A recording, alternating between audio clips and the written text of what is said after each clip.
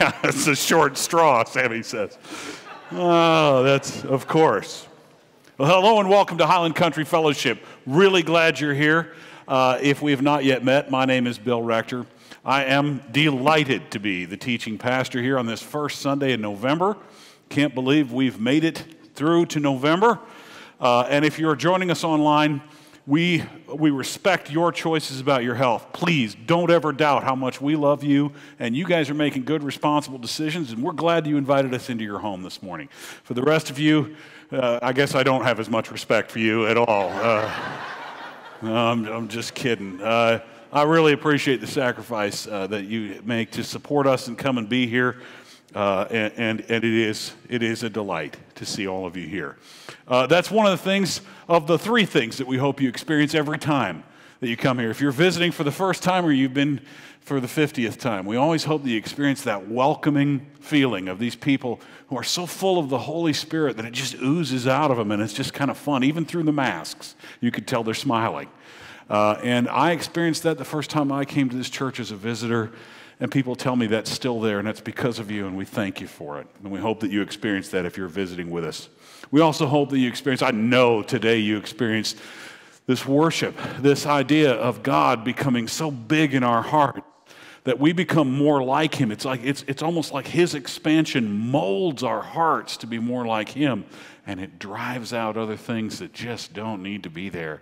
And you know what I'm talking about, right? The world is just occupying every thought, and God says, I just want this little piece of your heart for today, and then we'll work on that.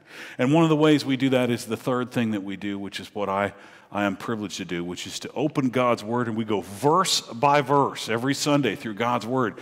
And last week we concluded the book of James, and today we're going to start the Old Testament book of Jonah.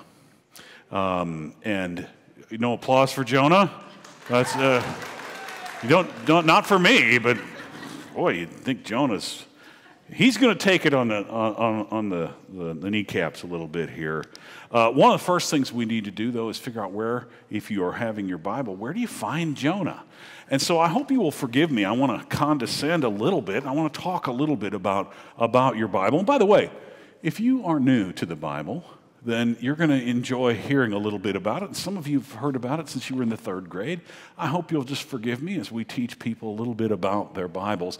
And if you need a Bible, I bet you Kyle could get you one right now, and if not, we could make sure you have one before you leave, or we'll just have one sent to your home, okay? So, and you know, it's a digital age, so some of you have your Bibles on your phone, and that's okay, as long as you're not playing, you know, Words with Friends or whatever that dates me a little bit. That's probably 10 years old. Now it's you know, Bible Crush or something like that they got on there. So your Bible, through and through, is divided into two sections, an Old and a New Testament. This is the first time we've been venturing into the Old Testament. I think it's important to make sure we understand they were written by the same God, inspired by the same Holy Spirit. So differences we find in the two are going to be more of the style of revelation and not necessarily the character of God. One of the things that I want to make sure of is that none of us think that God was really mean in the Old Testament. As he got older, he became nice in the New Testament. No, I gotta go back to James. James chapter 1, verse 17 said this: every good and perfect gift is from above, coming down from the Father of heavenly lights, who does not change like shifting shadows. An eternal being existing apart from time does not change. Same God Old Testament, same God New Testament. And the God that shows up in the New Testament, one of the differences is that this is Jesus showing up to teach us. And that marks the difference. The history of God dealing with his people through the point of Jesus' entrance and incarnation on the earth is the collection of inspired documents we call the Old Testament. And after that, it didn't go away. Jesus said this, as he was on the earth, he said, do not think I have come to abolish the law or the prophets. And you're going to see later that that term, the law or the prophets, means the entirety of that scripture to date, the Old Testament. I have not come to abolish them, but to fulfill them. I tell you the truth, until heaven and earth disappear, not the smallest letter, not the least stroke of a pen will by any means disappear from the law until everything is accomplished. So what is the difference between the two? Well, again, we talked a little bit about being the style of revelation, and I think the Bible explains itself better than I can explain it. So let me tell you what the author of Hebrews said in Hebrews chapter 1. He said this, "In the past, God spoke to our forefathers through the prophets at many times and in various ways." That's the Old Testament. God revealing himself to the prophets. "But in these last days, he's spoken to us by his Son, whom he appointed heir of all things, and through whom he made the universe." And listen to this one. "The Son is the radiance of God's glory and the exact representation of God's being."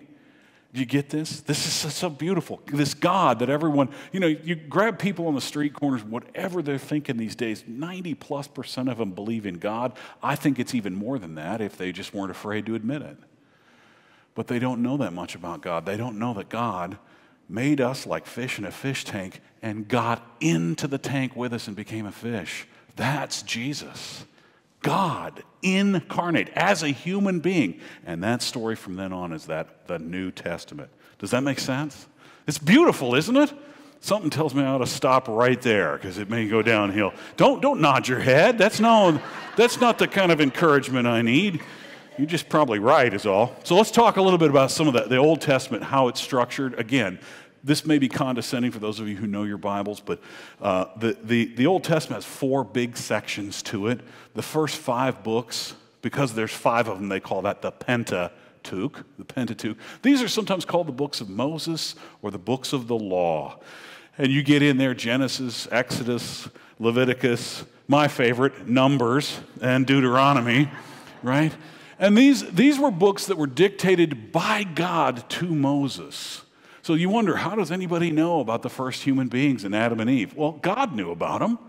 He knew them just like he knows you personally. He knew them. And he told Moses about it, and Moses wrote it down, and this is how we have a record of it. From then the history books. These are books that detail the history of God dealing with his people. Now, there's some good stories in there too, but they give us a history. That's Joshua, Judges, Ruth, the 1st and 2nd Samuel, 1st and 2nd Kings, 1st and 2nd Chronicles, Ezra, Nehemiah, and Esther. Those are good stories. Esther's a great story, but it also tells the history a little bit of the Jewish people. And then after that, we get into the wisdom literature. This is what, if there were Christian fortune cookies, they'd come from this section right here, okay? You get Job, right? You never thought of Christian fortune cookies before? I think we could, I tell you, man, we ought to have them. Christian Proverbs cookies is what we ought to call them. Okay, we can get the Girl Scouts to sell them. Job, Psalms, Proverbs, Ecclesiastes, and the Song of Solomon. That's one that we ought to study together sometime when you have a new pastor. Which it could be any time now if I keep going. And then the prophets. The prophets are the last part of the Old Testament. There's 17 books of the prophets. Before we leave this slide, I do want to tell you one thing that if you're new to the Bible, you may not know this yet. And if you've been studying it a while, the Bible is not necessarily chronological. This throws us off as kind of Western people, Americans, people from Western civilizations. Stories are told to us chronologically. And by the way, if a movie doesn't do that, it messes with us, right? You know this. So the Bible tells stories over and over again, and it isn't necessarily written in chronological order. There's a story about Hezekiah that's told 3 times in your Bible. The same event is in Chronicles, it's in Kings, and it's in Isaiah. Or Isaiah, if you're from England. And all this is true, okay? There's another thing. Job may be one of the oldest events described in the Bible, and it may have been written down before Moses wrote down the books of the Bible. And the time of Job would have been about the time of Genesis. And so, you have to sometimes timelines in your Bible are really helpful to help you understand that. So I want to make sure, I don't know why, that threw me for a big loop when I started studying the Bible. I was like, wait a minute, I've heard that story before. Are we doing this again? Yes, we are. So these prophets, there's 17 books that are called the prophets. They're divided into major prophets and minor prophets. And this is such a misnomer. It really only has to do with the length of the book, right? That's the reason. You've got really 4 really large books of prophecy: Isaiah, Jeremiah, Ezekiel, and Daniel. And you'll notice that there's Lamentations in there. That was thought to be written by Jeremiah, so it was like an appendix to Jeremiah. So it's almost like you have a Jeremiah 1 and a Jeremiah 2, and then in 1971 we had a Jeremiah that was a bullfrog. I think it's the cold medicine. Kyle, are you standing by?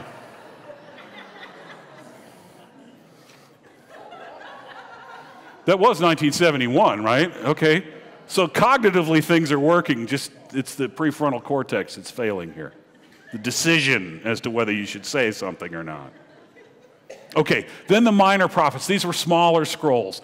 These were, well, Hosea, Joel, Amos, Obadiah, Jonah, Micah, Nahum, Habakkuk, Zephaniah, Haggai, Zechariah, and Malachi.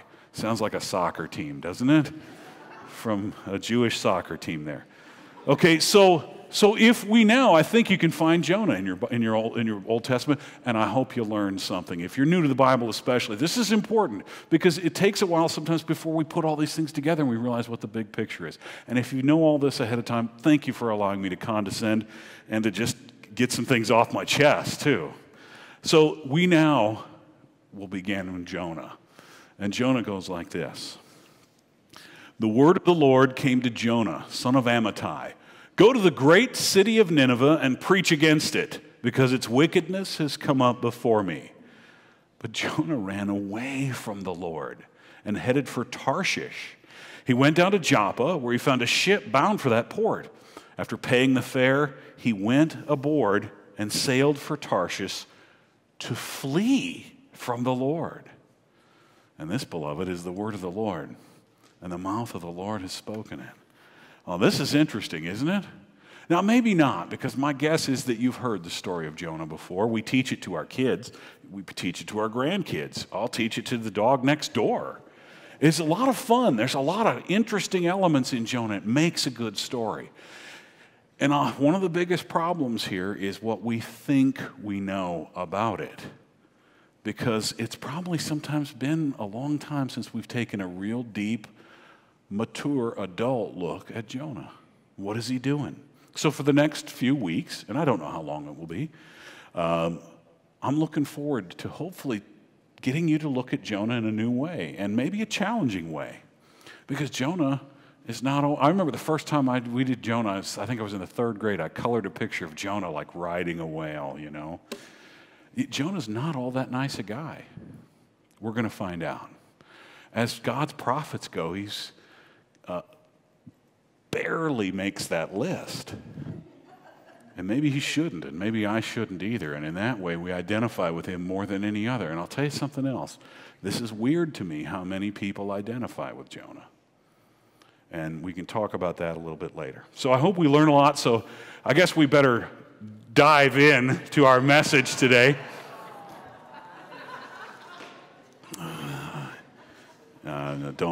Thank you. So let's dive into Jonah. Today's message, the wrong way prophet. The wrong way prophet. And so I'd like to give you a little background here. And where do we have any information about Jonah outside of the book of Jonah? And, Jesus speaks of Jonah in the New Testament. And he speaks, I'll tell you what, we're going to hold that. That's probably something more, and we'll talk in depth about Jesus described who Jonah was and his mission. We'll probably talk about that next week, maybe another week too. There's a description of Jonah, though, before the book of Jonah in 2 Kings. 2 Kings describes, in a section of the king Jeroboam. Okay, and it's actually the younger, it's Jeroboam the second. And in the books of history, one of the things that the Hebrew Bible did was it mentioned the king of the south and the king of the north. See, they came across as 12 tribes, they were one nation, and then all of a sudden it split. Things just weren't going so well. And there's this tribe of Judah in the south, and then this tribe that was still called Israel to the north. And Jonah was a prophet from the northern kingdom of Israel. And to the north, there was a group called the Assyrians, the Assyrian Empire. I think we have a map that shows this large green would have been the maximum territory of the Assyrian Empire. It would have been the boundaries that like the largest boundaries they ever reached. And I don't know if you can see that, but imagine if we put together the country of Syria, the country of Iraq, and then included all of what is now Israel and a few other countries there, Jordan. That was the Assyrian Empire, okay? Now, we've mentioned a couple of places, and I want to show you where they are on this. We've mentioned Nineveh, and we've mentioned Joppa, the port city of Joppa. So you can see Nineveh.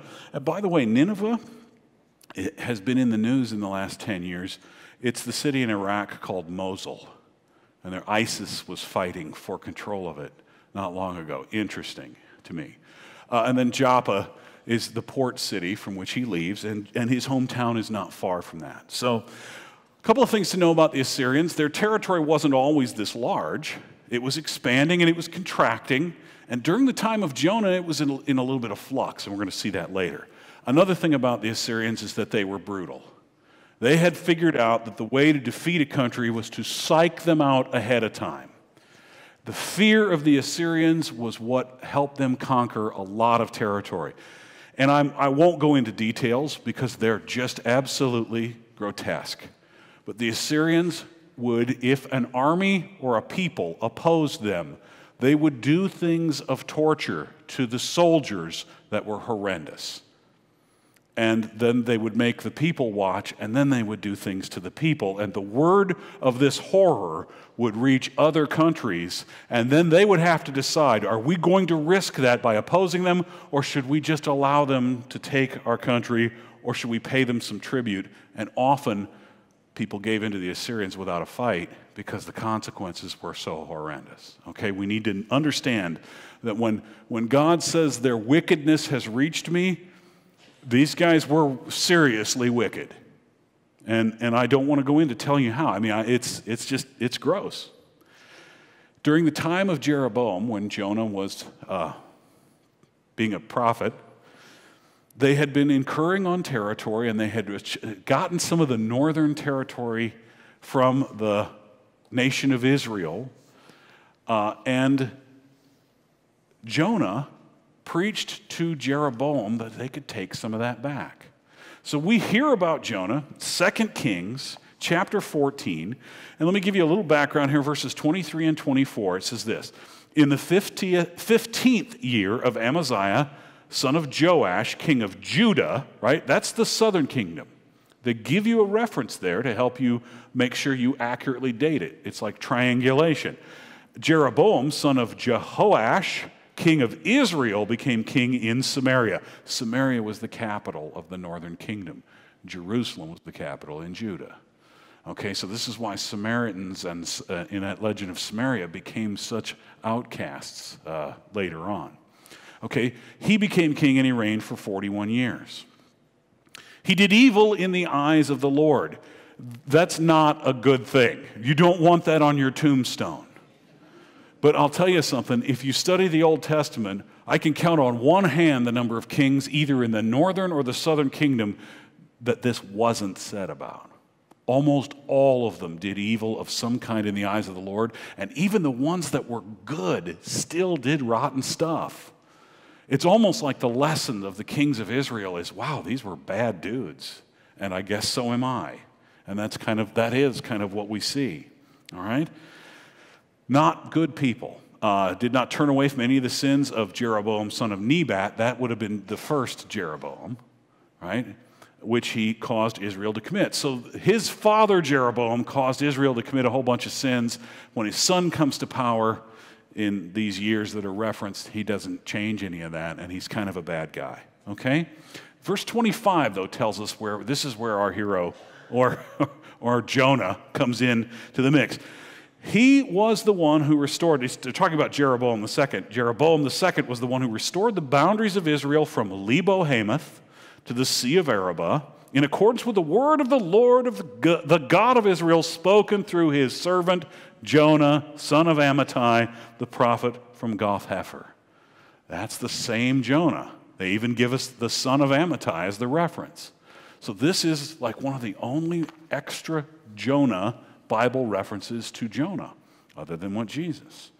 Now, what Jonah was predicting here, stay with me, what Jonah was predicting was the territory of Israel had been encroached upon. If we got a little map of that. Oh, thank goodness we got a map of that. And he predicted that they'd be able to restore it from all the way north in Lebo-Hamath. And I think that's circled on our next slide. There you go. Lebo-Hamath is up there in the north. And all the way down to the Sea of Arabah, and that's the Dead Sea.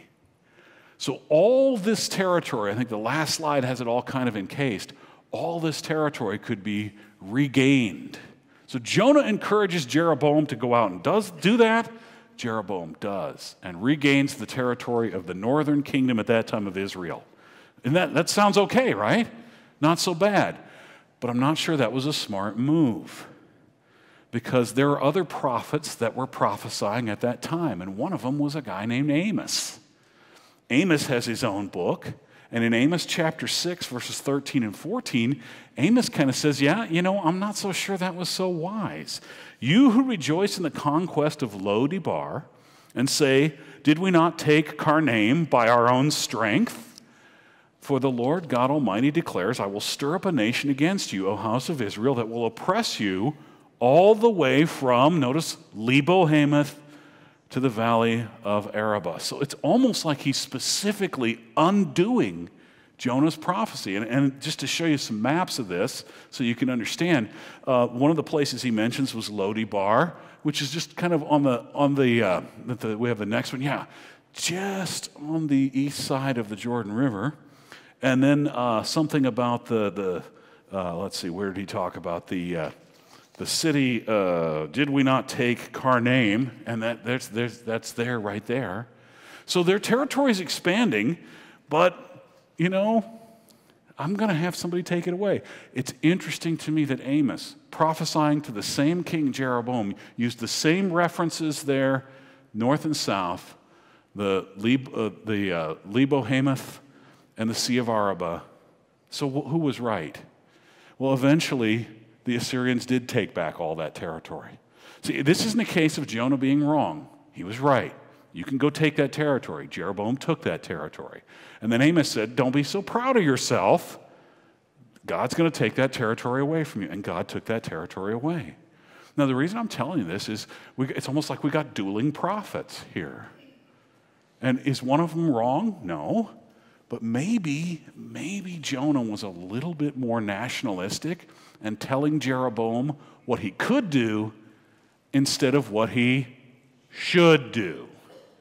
And that's one of the things. So believe it or not, before you ever pick up your book of Jonah, you have a reason to think, gee, I wonder if he was just a little bit overly prideful, and the word, I guess, is nationalistic. So I'll leave it for you to interpret that or not.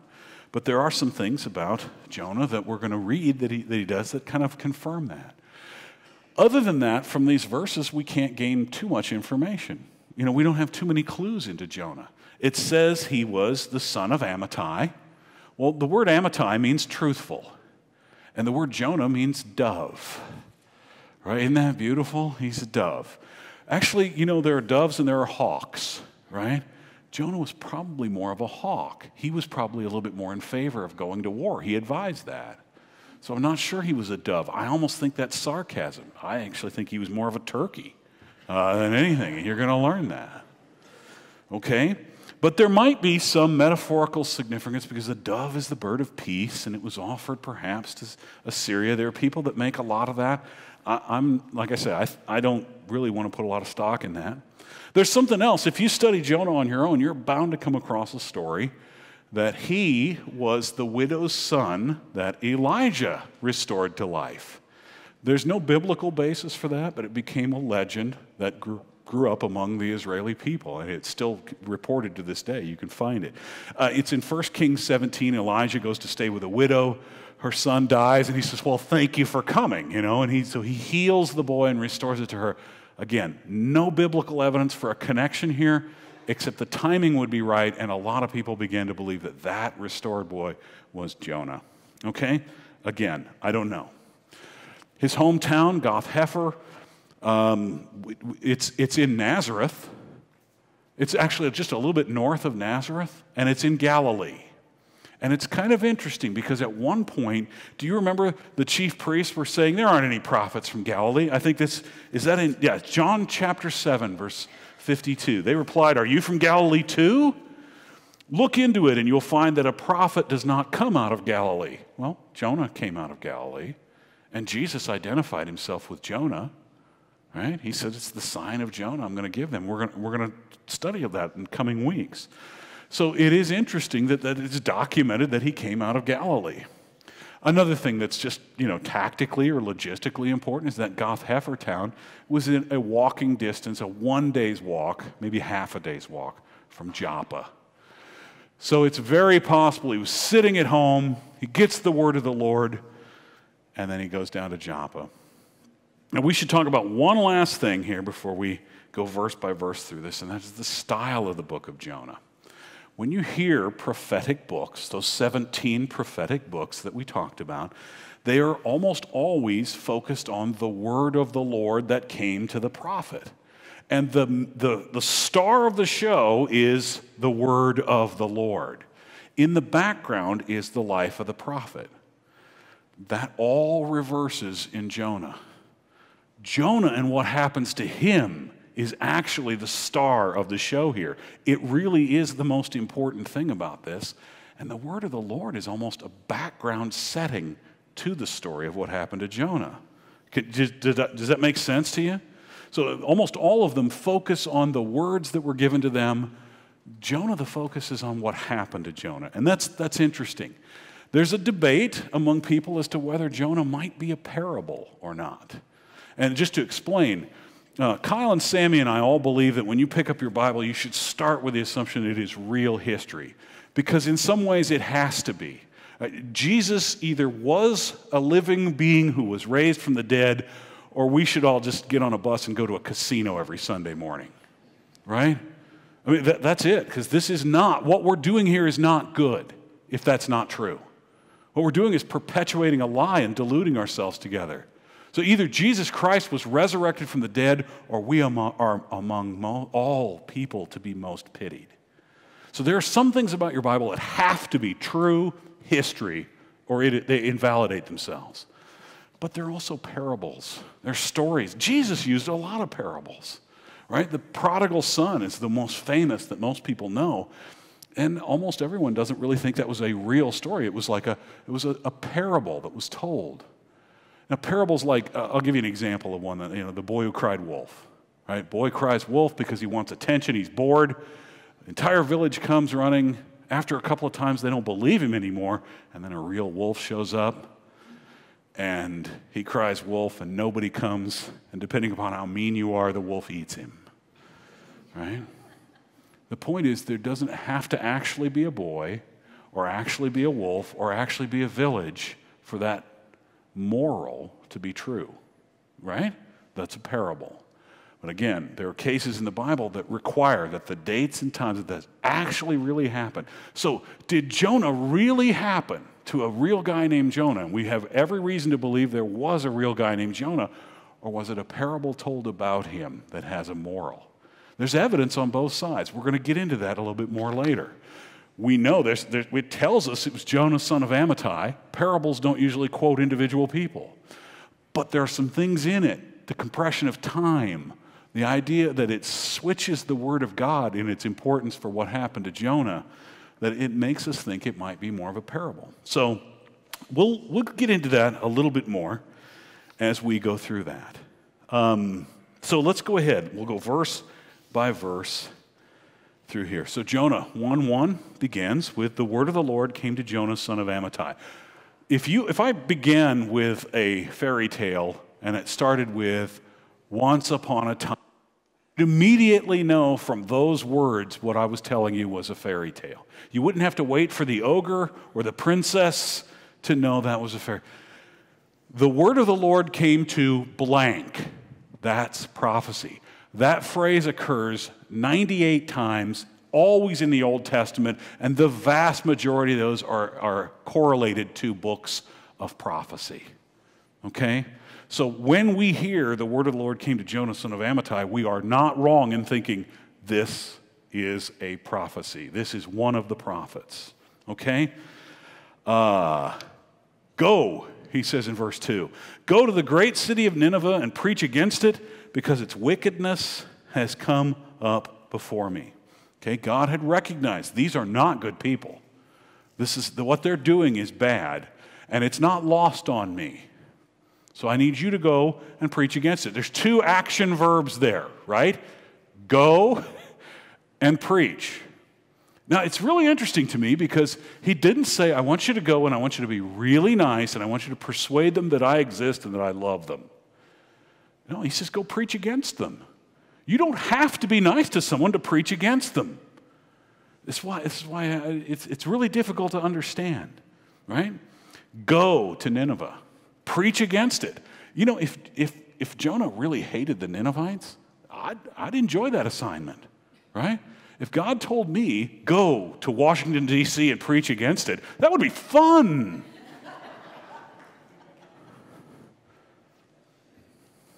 Yeah. The only thing we know is what happened in verse 3. After hearing from God to go, Jonah ran away from the Lord and headed for Tarshish. He went down to Joppa, where he found a ship bound for that port. After paying the fare, he went aboard and sailed to Tarshish to flee from the Lord. How do we know he was running away from the Lord? It says it. He ran away from the Lord to flee from the Lord, right? Look, there's some things here. Why? Look, if you want to disobey God, you can do it at home. You know that. God tells you to go bring a casserole to your neighbor. You don't have to go in the opposite direction. You don't have to poison them. All you do to disobey God is to sit at home.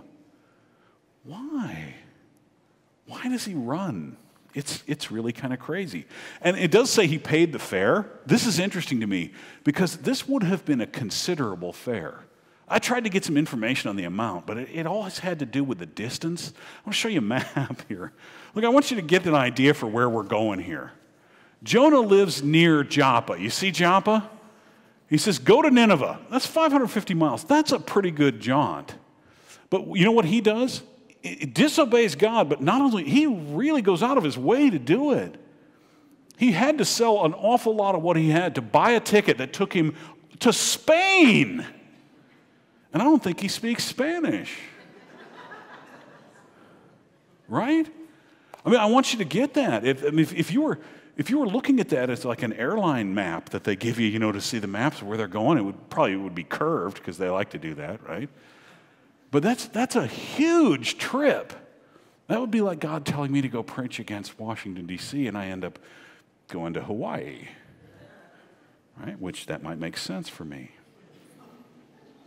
Okay, listen, you have a disadvantage here as you're studying Jonah, probably because you know what happens next.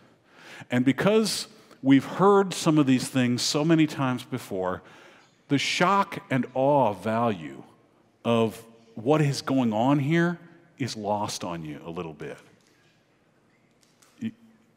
Okay, we got that? Okay. So when you hear someone ordered to go this way and they go the other, we should be stunned at this point. And we're not. This is like one of those verses like when God tells Abraham to kill Isaac, and we go, yeah, well, God told him to kill Isaac. And then verse 10, what? This should have us all flat on our backsides to think that someone disobeyed God. So I want to help recapture that emotion for you.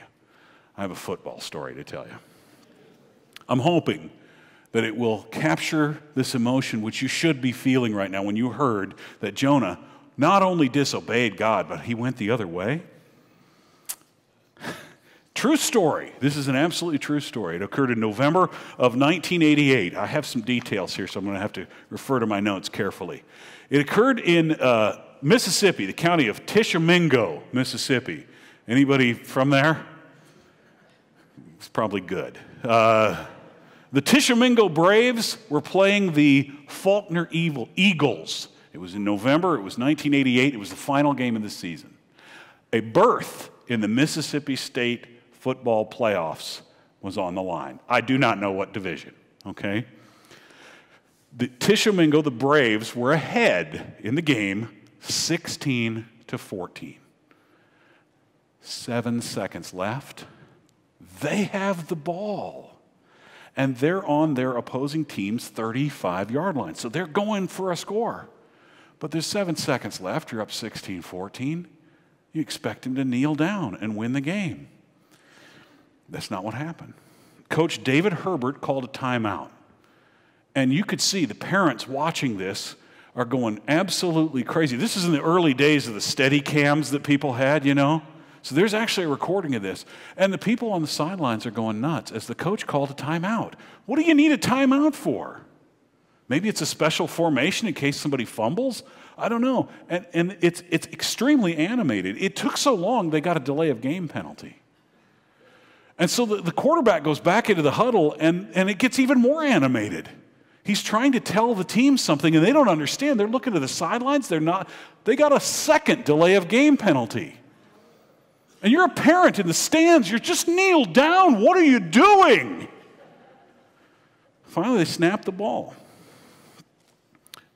And they give it to Shane Hill, real person, fastest kid on the Tishomingo team.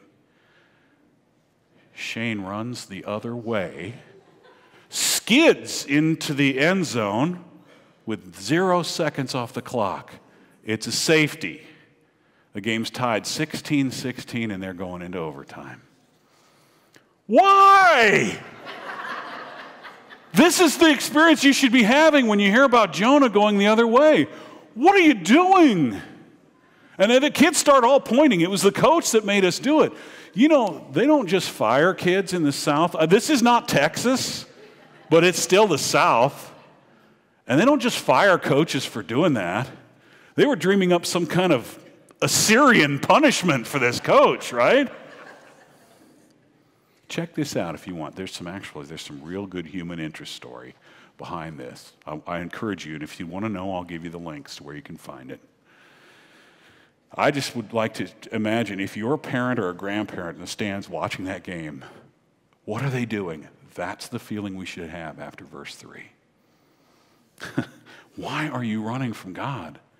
Why are you disobeying God? But then you turn into Arnold Schwarzenegger in the original Running Man, and you're going the exact opposite direction, right? You know, maybe we're not so shocked by that because so many of us have done that. I don't know if I should ask for a testimony here, but if I were to ask you how many times that God has told you to do something and you didn't do it, or God has called you in your life to do something and you were slow in the uptake and disobeyed, I know I have. Can I get some witnesses here? You look around, brothers and sisters. Thank you for being honest. The rest of you will work on your honesty next week. Do you know why this story doesn't shock us? First of all, because we've heard it so much. Second of all, because we've done it so much. We hear the story of Jonah and go, yeah, that was me. That was me. Now, fortunately, God was merciful for me, and I did not have to spend any time in the belly of any whales. But I bet if we went around the room, you could find that God has had to move all of us from going in the wrong direction, huh? I'm going to conclude here for a minute, but I think I better tell you how this football game ended, right? Some of you are out there nodding your heads saying, yeah. When we last left our Tishomingo Braves, they were tied 16-16, and they intentionally gave themselves a safety to do it. They gave 2 points to the other team. In the very first overtime, they scored a touchdown. They won the game 22-16. Parents rushed the field, not to congratulate their boys, but to find out just what's the most horrific thing we could do to this coach and not be indicted. And they found out. In order to make the playoffs, Tishomingo had to win by 4 or more points. Their only chance of making the playoffs was to take that game into overtime and score a touchdown. There was no, from the 35, you might say, well, they could just kick a field goal. Pro kickers would have a trouble with a 52-yard field goal, much less Division 1A Mississippi. He knew he has one chance to try and get this team to the playoffs. Something that you and I didn't know when we heard this story. He got them safety, and they made the playoffs. Does that make sense? It makes sense now, doesn't it? God always makes sense in the rearview mirror. And he doesn't always make sense when we're dealing with him right now. Well, in the end, there was a plan. And the coach knew what he was doing. Whatever happens this week, I want all of you to remember that. There is a plan, and our coach knows what he's doing.